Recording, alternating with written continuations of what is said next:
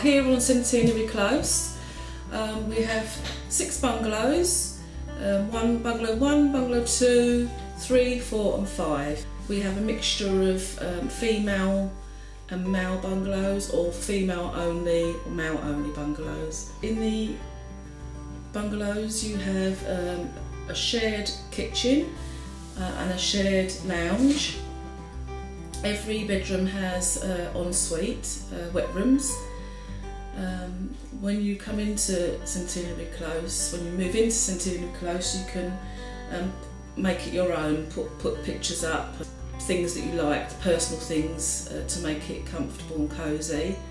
Each bungalow has a laundry room where the learners are supported to do their weekly washing. Each learner will be allocated a key worker. So that key worker will be as for the parents, as far as the parents are concerned, it's your first port of call and your link persons. So should you need anything or want to know anything, or liaising with the parents, letting you know what your son or your daughter's been doing during the week. When they leave college at 3:20, they will be supported back to their bungalows, and that is where they have their downtime, but also activities that they may want to involve themselves within. So it could be activities on the bungalow, which will include arts and crafts, cooking, listening to music, having video nights, playing board games.